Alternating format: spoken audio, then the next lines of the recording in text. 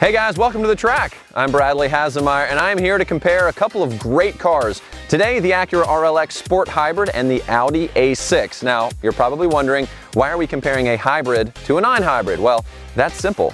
This isn't your basic, boring hybrid. It utilizes the same kind of technology found in the NSX. So, this should be fun.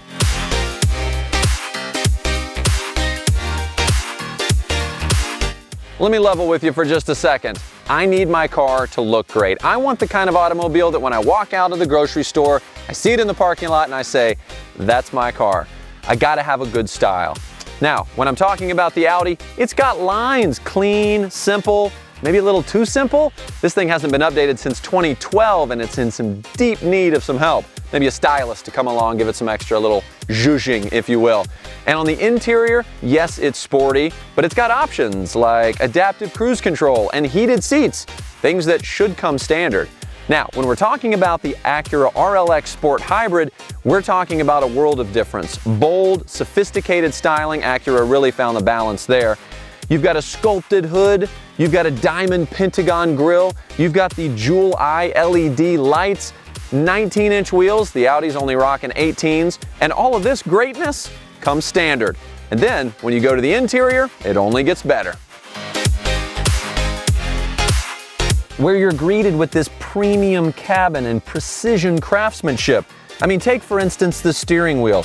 Beautifully stitched, beautiful leather. These seats, 12-way, adjustable, heated and ventilated, soft Milano leather. Ooh, it's very comfy. I've got fantastic legroom up here and legroom in the back for my friends and my passengers. I mean, it's like we're all riding first class, baby.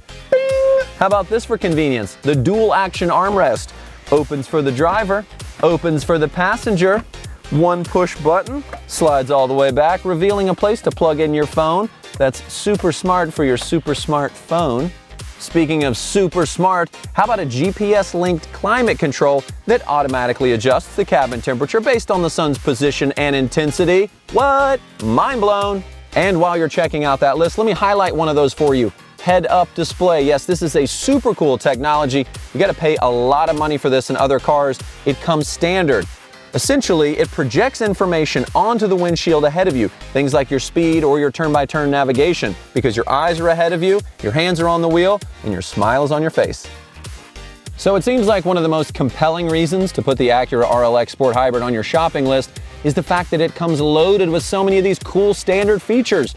You would have to pay so much more for these things on the Audi, and if you're into paying more for something you should be getting standard, well, then I'm Audi here.